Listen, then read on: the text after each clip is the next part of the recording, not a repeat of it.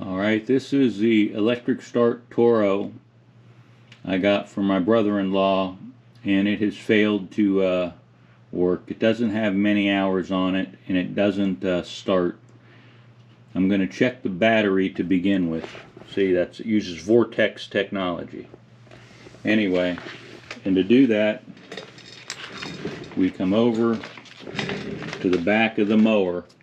Right here is the battery cover, and it's held in by two screws, one there, one there. So let me remove those.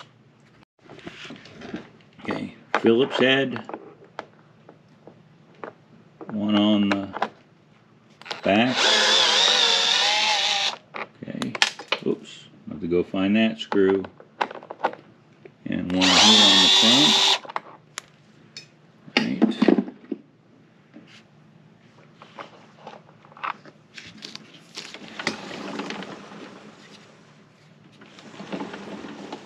There's a screw.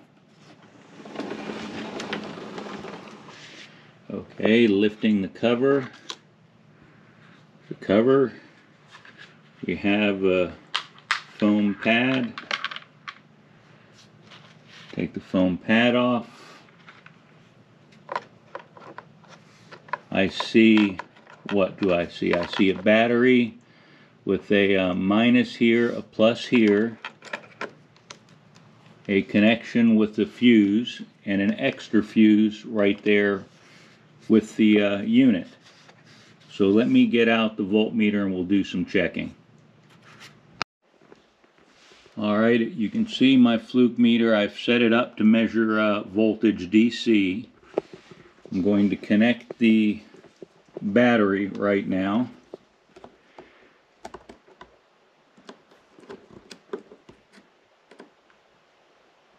And the battery has 6 volts.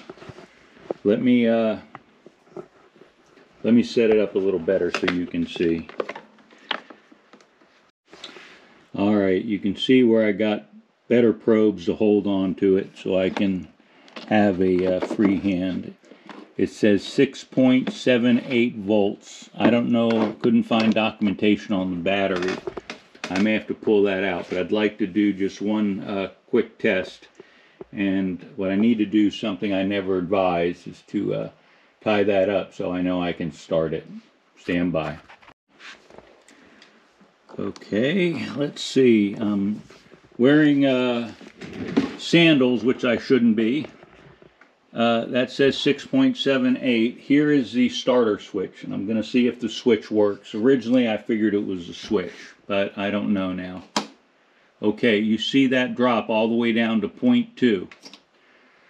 It's still at 0.2, and then it goes back up, the DC voltage. So that's telling me a few things. It's telling me that the battery is weak in discharge, most likely, and that this fuse should be good. And we're going to verify that. If you look, this came with a extra fuse, and you should be able to see, at least I can, that the fuse is good. We can physically take a measurement, but that's a spare fuse, so I'm not worried about it. I'm going to take a measurement with resistance across this other fuse. I'm going to pull it, and then we'll take a look. Alright, that's the fuse I pulled, and it looks good. You have 1.5 ohms resistance, or it says 2 right now, and of course that'll melt. There has to be resistance in a fuse so the fuse will actually blow. So it appears that the battery is dead. So let me remove the battery. Stand by.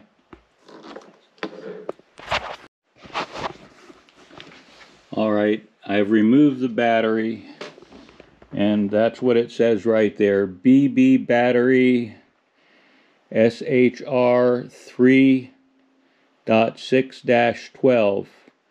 And then if we look below, it says 12 volt. Right here it says 12 volt, 13 something. Alright, so I believe this battery is dead, but there is one more test we're going to run. I'm going to hook the battery back in and actually find a part number for it, and then put it back in, start the mower with the handle to pull, and then just see if it charges to 12 volts. 13 probably. Alright, you can see the voltage. When I push the starter, nothing happens. You see it declining. Now I'm going to start the lawnmower, and we're going to observe where that voltage goes. Hold on.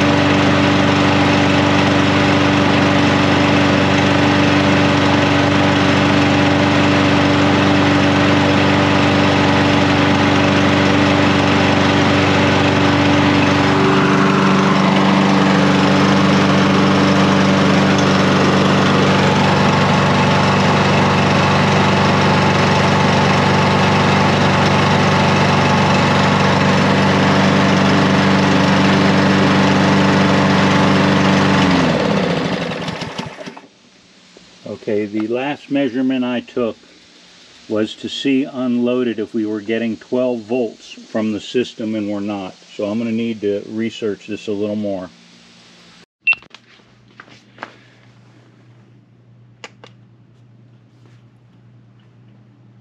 Okay, we're at 85%, 86, so it's charging. Just so you know, the lawnmower doesn't have a charging system on it. Okay, here we have the battery.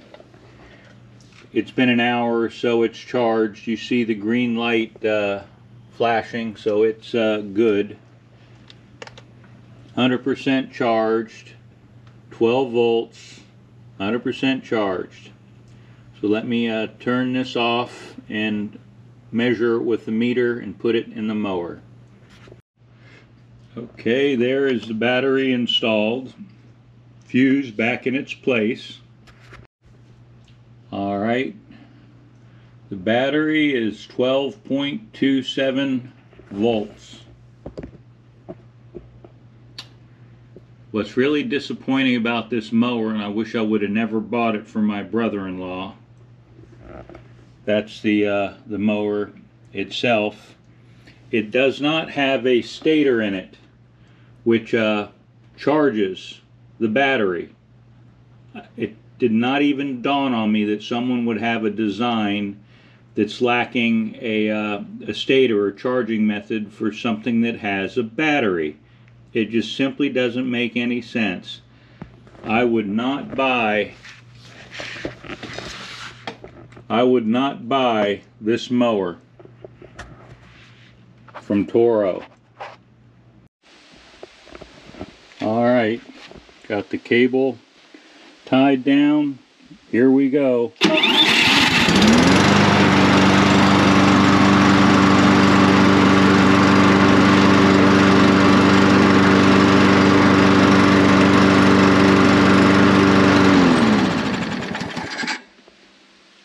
There it is.